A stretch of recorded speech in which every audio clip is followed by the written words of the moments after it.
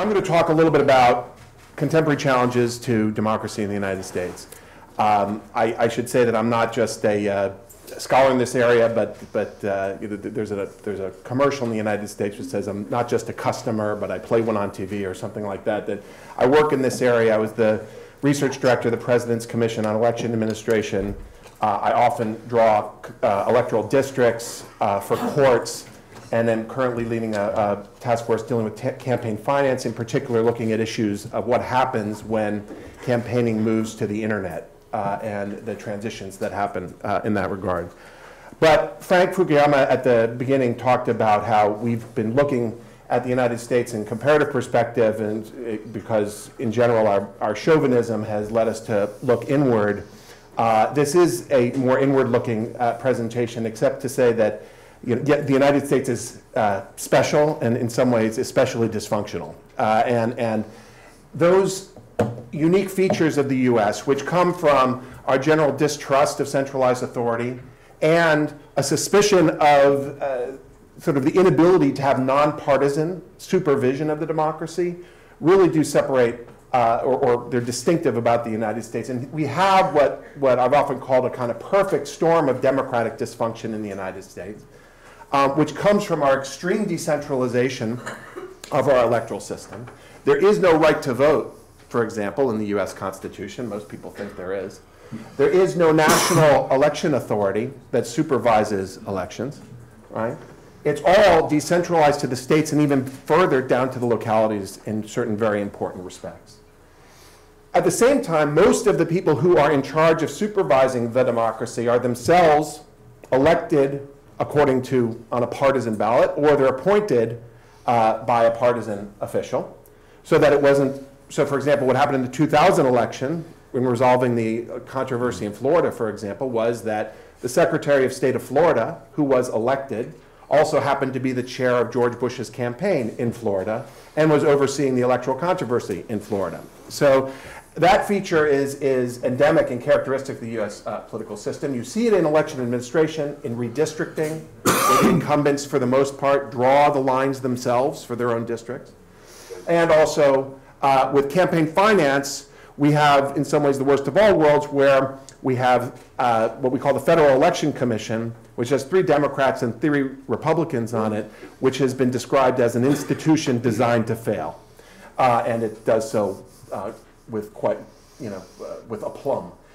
So third, this might not be as unique in the United States, but we do also have the problem that at the point of contact for voters, we have relatively untrained volunteers in the polling place. And as I go through the different types of legal restrictions that affect democracy in the US and how complicated American democracy is, the fact that we have people who are the point of contact for voters who are maybe have 4 hours worth of training does have considerable effect on things like the long lines on election day that we saw in 2012 and 2008.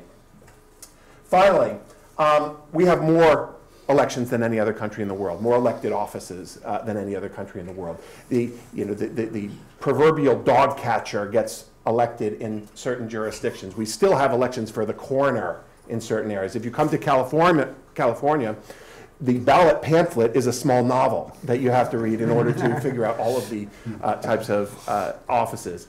This is related to this is also a feature that I don't think people talk about enough in the United States, which is related to the fact that we have these very long campaigns, and that is, unlike most countries in the world, we have fixed terms. And so the fact that we have a 2-year campaign for the presidency in the United States is in part a function of the fact that you can't just call an election at any time in the US, that you have sort of these longer-term regular elections for most of these offices. All right, I'm going to talk very quickly about the particular domains of democratic contestation and controversy lately. Just talk about 3 in particular, just to highlight the areas. I can talk about a lot more, but just to give you a sense of where the controversies were and where they are now. For the most part, if you had to have an overarching theme, it's that the law of democracy in the United States had historically been characterized by the fight for African American voting rights, right? In particular in the South. What has changed in the last 50 years is that there's been a move from focuses on race, though we've continued to do so, to issues of political party. right? And it's not that we have lost the fights with respect to civil rights and the protection of the rights of racial groups, but they have now been sort of joined with particular concerns about one party entrenching itself at the expense of another. So in the area of voting rights, historically it was about poll taxes, literacy tests, and the like. Now we have fights over voter identification laws, shortened voting periods, restrictions on voter registration, and then long lines on election day. Redistricting, the drawing of district lines, which historically the concern had been about districts that were of unequal size, and anti-minority gerrymandering, trying to discriminate against racial minorities with the way you drew lines. Now, there's concerns about parties entrenching themselves at the expense of outsiders, as well as issues of pro-minority gerrymandering. Finally, campaign finance, where originally the issues for the last 40 years have been over individual rights to contribute and spend money. Now, after what's I think a case many of you may have heard of called Citizens United. The concern in the US is over corporate spending and then just sort of large individual expenditures and contributions. So let me just give you a taste of each of these controversies, and we can talk more about it in the question. So just as an example of the issue of voter identification as a lens through which you can see the concern about partisan entrenchment through the enactment of election laws. This is a phenomenon and a controversy that arises out of the 2000 election. And in part, the way we think about US democracy has been sort of poisoned by the closeness of the 2000 election, where now everybody thinks that every election is going to be decided by 500 votes, right, even for the presidency of the United States. And so something like voter identification, this controversy, which was never an issue, then rose out of the ashes of the 2000 election to now really divide the political parties. In some ways, it's a metaphor for all the other kinds of changes that are happening in the electoral system. And you can see what has been happening around the US, so that for the most part, these restrictions, the red areas are places that are governed by Republican legislatures on the left, and on the right are areas that have new voting laws since the 2010 election. There's a pretty tight correlation between Republican control and new enactment of new voting restrictions. And remember, as I said, everything is decentralized in the United States, so state laws make a big difference. With respect to redistricting, as I said, then it used to be about malapportionment and anti-minority vote dilution, trying to go after minorities with the way you drew lines. Now it's more about parties, and there's some other new issues dealing with pro-minority districting.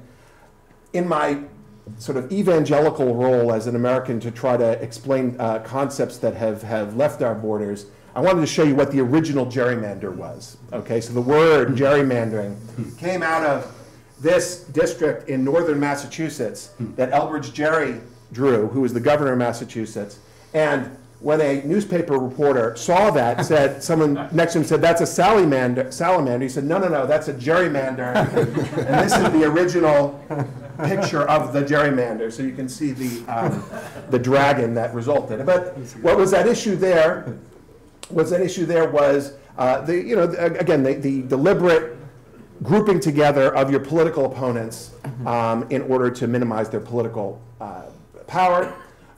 That spilled over, and for much of the 60s we were talking about in the context of race, so that, for example, the city of Tuskegee, which used to be a square, they then excised over 99% of the African Americans in Tuskegee by redrawing the city lines to be that yellow shape on the right. Okay. And now the controversies have spilled over into the question of how often can you take into consideration race in the redistricting process. So if you look at these pictures, these are all congressional districts that were then struck down by courts in the 1990s as being excessively based on race in order to draw safe majority African American and majority Latino districts. As you know, I didn't draw any of these, I should say, but that, as was once said about this district in North Carolina, if you drove down the district with both of your car doors open, you'd kill half the people in the district, right? And so that is characteristic, again, of some of the lack of constraints in the drawing of districts. But as I said, now the concern has to do with partisan gerrymandering in no small measure. Because of Republican control in many of the battleground states, they were able to draw districts favorable to the political party. I should say that even districting itself in the United States favors the Republican Party because Democrats live in large cities and they're inefficiently dispersed in the population, so that there is a natural bias in simply that even if you were to draw kind of square, coherent districts, there's a natural bias against Democrats.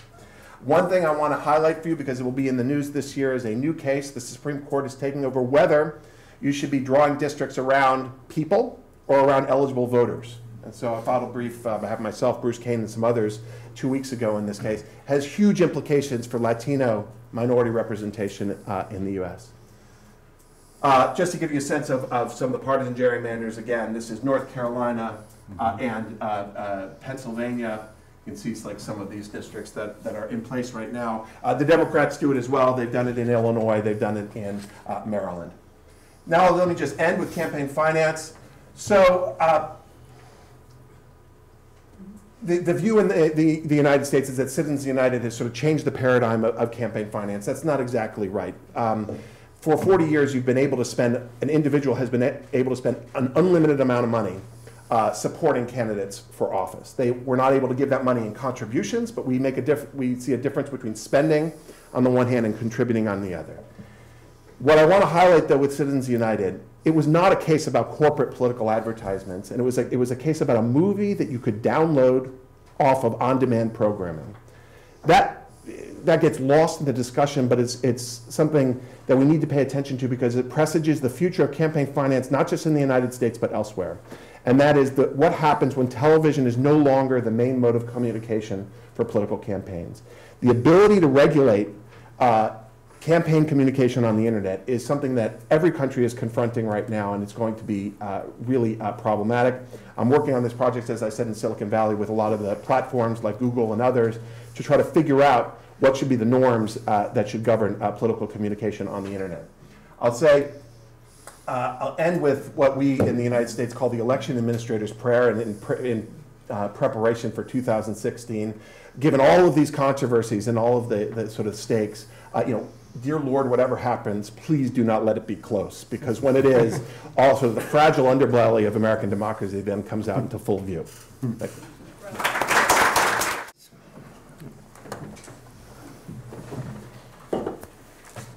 Thank you. It's a pleasure to be back here at CEU, and I'm very thankful for the invitation, but I'm going to be speaking about something a bit different, a different spin, if you like, on the notion of hollowing, which I'm going to view through the lens of anti-politics and depoliticization. And also I'll be addressing it in a different domain, in the sense that I want to look at transnational governance. So when I'm thinking about or talking about depoliticization in transnational governance, it's very much about emergent processes rather than established institutions that you see within nation states. So it's very definitely about one of the frontiers, if you like, of democracy that you see over my shoulder. So I'm not addressing elections or parties or government. Instead, I think one of the questions that we should be asking about democratic voice and participation is about the new spaces that are emerging above the nation state, and in particular, how we might think about building in processes and practices for democratic deliberation. So depoliticization, what do I mean by that?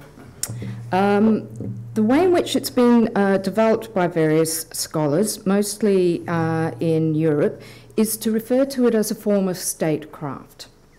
So a deliberate process of hollowing out, where state managers retain arm's length control over crucial economic and social processes, whilst at the same time benefiting from the distancing effects of depoliticization.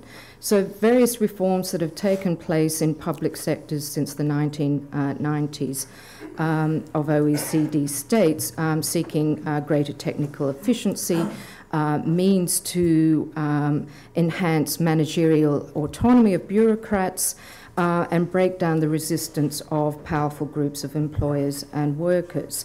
A range of reforms that are often put under the label of the new public management. Now, I mentioned it's form of statecraft. It has generally been applied at the nation-state level, but I think you can also see this kind of dynamic of technocratic and managerial control at the international level and in international organizations, which are interested in developing, not just by themselves, but in conjunction with various kinds of expert communities, consultants, scientific experts, and think tanks to develop practices and procedures around best practice, international standards, and various metrics of development or corruption control or poverty alleviation. So the development of these standards and practices is part of a technocratic exclusion of wider societal voices in international institutions and transnational policy networks. That's not to say it's an inevitable process, and the development and growth of global civil society over the past couple of decades has been diverse and quite proactive. So the person who asked the question earlier about are there different understandings of democracy, I think, yes, we are seeing different forms of understanding about where democratic processes can be, or democratic voice can be articulated through various kinds of social movements or through transnational advocacy networks and individual civil society organisations. And we've already seen some notable successes from civil society with bodies like the International Campaign to Ban Landmines, or the advocacy that was done a decade or so ago on dirty diamonds that led to the Kimberley certification regime. So civil society is quite important in helping repoliticising many issues. And we can see new developments also that have been facilitated by advances in informations technology through crowdsourcing, Twitter campaigns, Facebook activism, and portals like Open Democracy, which provide new ways of engaging cross-nationally. But civil society is not without its critics or its own power hierarchies. And while the elite government corporate dialogue of the World Economic Forum in Davos might be correspondent with an alternative approach of the other Davos of Porto Alegre and the World Social Forum, the vast majority of civil society organisations are poorly resourced and often operate without the professional protocols of the larger non-governmental organisations and business associations.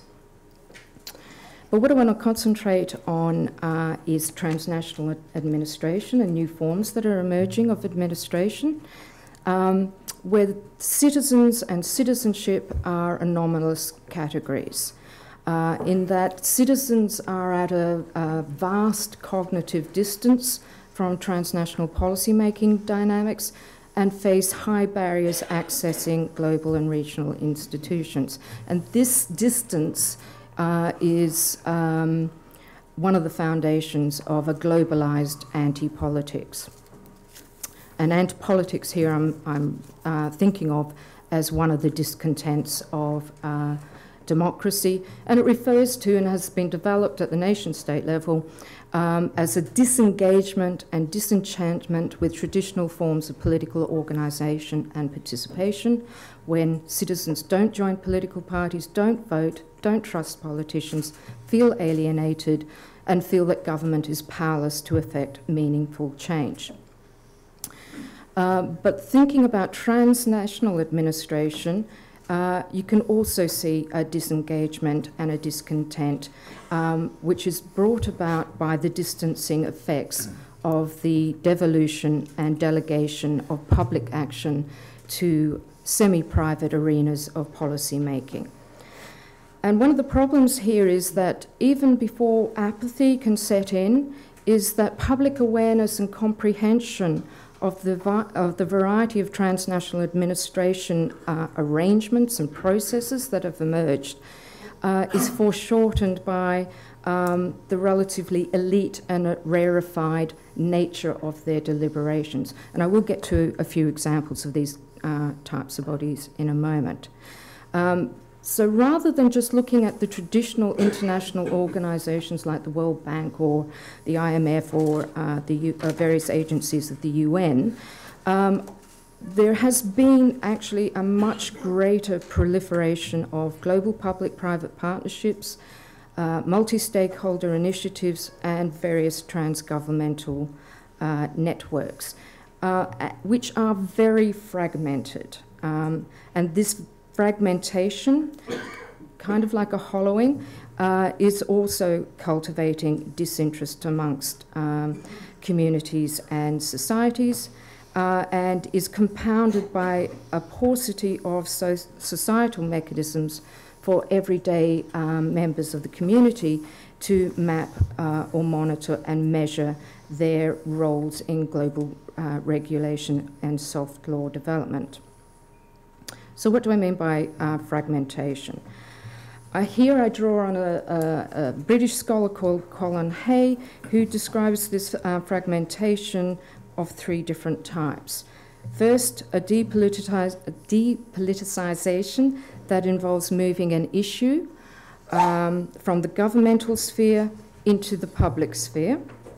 Secondly, a depoliticization of moving issues from the public sphere to the private sphere, and then another tactic of depoliticizing things by developing a discourse or a framework of saying there is no alternative, TINA, in a sense, that there is a very fatalistic approach to understanding how to deal with public problems. So transnational depoliticization is a governing strategy that disperses governance, and it can be done through at least four ways. Horizontally, through intergovernmental networks between government officials working at the same cooperative level. So this would include the Financial Action Task Force, which is a network of regulators concerned with money laundering. Four countries conference of chief executives of electoral agencies from Australia, New Zealand, Canada and the UK, or GLOBE, a new one, International Global Legislators Organisation for a Balanced Environment. So this is horizontal in the sense that it's between nations, but it can also be a vertical dispersion through trans-governmental networks. I'm from Australia, so the ASEAN Committee on Migrant Workers, working with the ASEAN Secretariat, but also various countries in the ASEAN community. Or just last July, the UNDP and the OECD, with some lack of imagination, launched the Tax Inspectors Without Borders network. Yes, lack of imagination. But again, this is vertical in the sense of working with two international organisations that then work with national officials. A diagonal dispersion across the public-private divide, where you have partnerships, global public-private partnerships between international civil servants and government officials with private actors to see things like, one of the best known is Gavi, used to be called the Global Alliance on Vaccines and Immunisation, which is funded by, or was originally bankrolled by the Bill and Melinda Gates Foundation. Could be the Global Water Partnership or the Extractive Industries Transparency Initiative. And then another feature of dispersion is that you have private regimes. Well-known ones would be the bond rating agencies like Moody's and Fitch, or the International Standards Organisation, or ICANN for assigned names and numbers, which perform global roles of accreditation and coordination. And 1 minute, I'm nearly there. But it can also include the big philanthropies like Gates, Open Society Foundation, Ford, Aga Khan, amongst others. So these 4 dispersions to quasi-public transnational policy communities, I would suggest constitute the development of a global public sector, or what has been described by others, Benedict Kingsbury, as a discernible global administrative space in which the strict dichotomy between domestic and international has broken down. Now, I only gave a few examples, but there are hundreds upon hundreds of examples that I could introduce now. So these are public spheres of policy activity, which can be filled out with democratically informed practices and procedures, or they can remain relatively hollow in the sense of there's lack of public awareness about them. The governance arrangements for many of these networks are in evolution or somewhat truncated.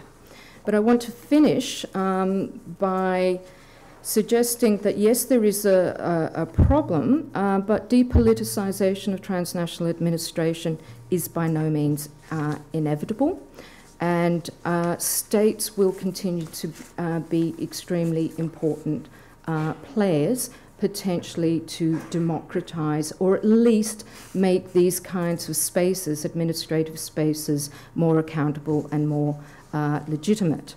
And finally, by using the language or the framework of anti-politics and depoliticization, I'm giving a negative or critical spin on what could alternatively be seen in a positive light as well, in the sense that there are many plural spaces that are being created for which represent many different target points for public action, for alter globalization resistance, and experimentalist governance as a creative process to deal with collectively transnational problems that we face. Thank you.